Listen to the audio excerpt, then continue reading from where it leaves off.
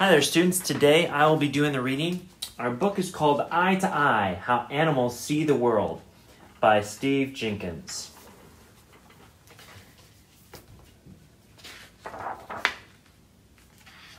Very important to look at every page in a book.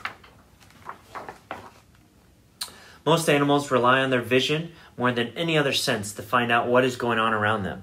For these creatures, the eyes are the most important link to the world. Being able to see helps animals communicate, find food, avoid predators, or locate a mate. Animals are found in just about every habitat on Earth, from deep oceans to snow-covered mountains, and they have developed extraordinarily diverse eyes and ways of using them. Some creatures can do no more than tell day from night, while others can see colors invisible to humans, spot prey at a great distance, or find their way in what appears to be total darkness. So turn the page and meet animals with more than 100 eyeballs, eyes that look in two directions at the same time, eyeballs the size of a basketball, and many more. This right here is a red-crowned Amazon parrot. Has excellent color vision, useful for finding the fruit and flowers it feeds on. The jumping stick insect is actually a kind of grasshopper. Its protruding eyes allow it to see in many directions at the same time. There could be no life, the first eye is here, by the way. There could be no life on Earth without the sun. Since the planet's earliest days, the sun has warmed it and bathed it in light. The first forms of life, tiny organisms adrift in the oceans, depended on this heat and light. Like modern-day plants, they absorbed sunlight and used it to produce their food. But for more than 3 billion years, all living things were blind. They sensed only what they could touch, taste, or feel. Then, about 600 million years ago, a few animals, the ancestors of modern jellyfish and sponges, acquired an important new ability. They had become the first animals that could see. Their eyes were just simple clusters of light-sensitive cells, but they gave these animals a big advantage. The shadow of a predator could send them moving to safety, while creatures that couldn't see at all were more likely to be eaten. Millions of years passed and eyes continued to evolve. Highly developed visual systems appeared, many that could discern colors or produce sharp images. Eyes and ways of seeing became more and more diverse. Today there are dozens of different animal eyes, but most are variations on one of 4 basic designs. The simplest eye is a cluster of light-sensitive cells known as an eye spot. A giant clam has thousands of pinhole eyes. In each, a small opening focuses light as it enters the eye. They can form detailed images. Dragonflies and other arthropods have compound eyes. Each is composed of hundreds or thousands of individual lenses or facets. The camera eye employs a lens to focus light on the sensitive surface of a retina. It is found in all birds, amphibians, reptiles, and mammals, including humans. Octopuses, box jellyfish, and a few other animals also have camera eyes. Move away from the light. The eye spots of the sea slug can detect light, but they can't form images or perceive the slug's own brilliant colors. This kind of eye has been around for hundreds of millions of years. First, I'll take a look around. The eyes of the garden snail are perched at the end of the 2 long stalks, so it can look in every direction without sticking its head out of its shell. The snail's eyes can resolve images, but they function mainly as light detectors. Sensing the shadow of a bird or other predator can help the snail survive. A pinhole eye.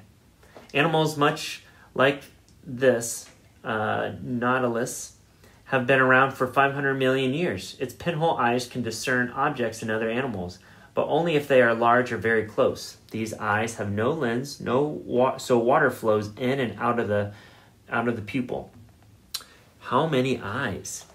The Atlantic Bay scallop is also known as the blue-eyed scallop. Its 2 rows of blue eyeballs are sensitive to movement as well as light, allowing the scallop to snap shut when danger threatens. The number of eyes can vary. One scallop was found to have 111 eyeballs. Can you believe that? That's crazy. The biggest eye. The eyes of the colossal squid are each the size of a basketball. The deep ocean waters where this squid lives are completely dark. Its huge eyes, however, can detect the faint glow of tiny bioluminescent creatures when they are disturbed by an approaching sperm whale, the squid's arch enemy. Moving target. The The bullfrog doesn't appear to see things that aren't moving. It eats insects, but face to face with a motionless fly, it will starve to death.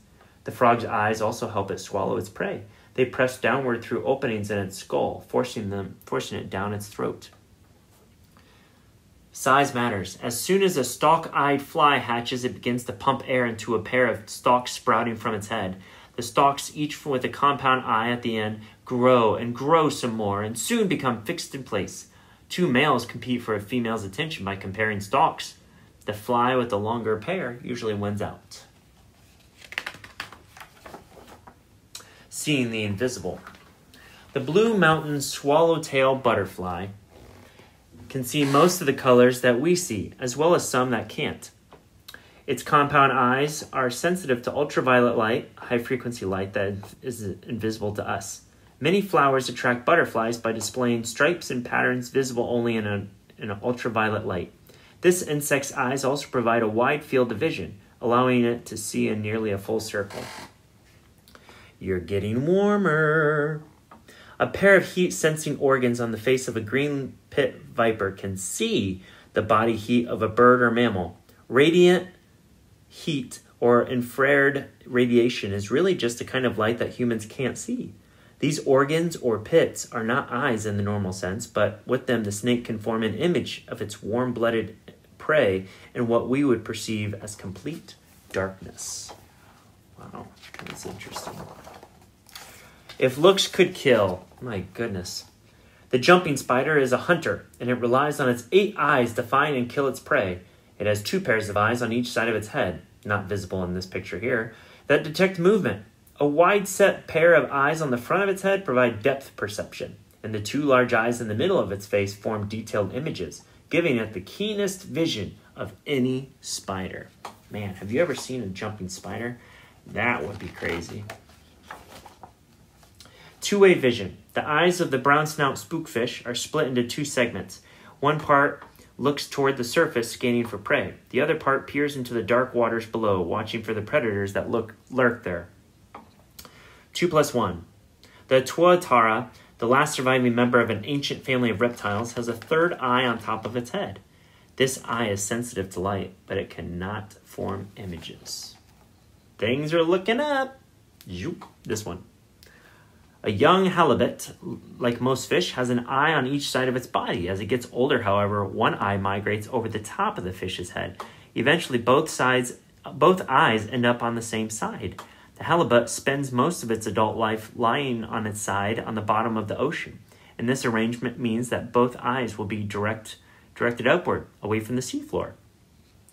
Over, under, sideways, down. The panther chameleon can move and focus its eyes independently. It can look in 2 directions at once, watching for prey and danger at the same time. 360 degrees. The compound eyes of the ghost crab are positioned on stalks that swivel. The eyesight of this crab is so sharp it can spot and track a flying insect, then snatch it out of the air. It can also watch for danger approaching from any side. Here's looking at you. The gharial lies quietly with its eyes protruding above the water. It is waiting and watching for a fish to disturb the surface. When one swims close, the gharial grabs its prey with a sudden sweep of its jaws. Eyes of a hunter. At the back of the house cat's eyes is a reflective layer called a tapetum. This layer bounces light back through the cat's retina, improving its eyesight in dim light. Like most predators, cats also have forward-facing eyes.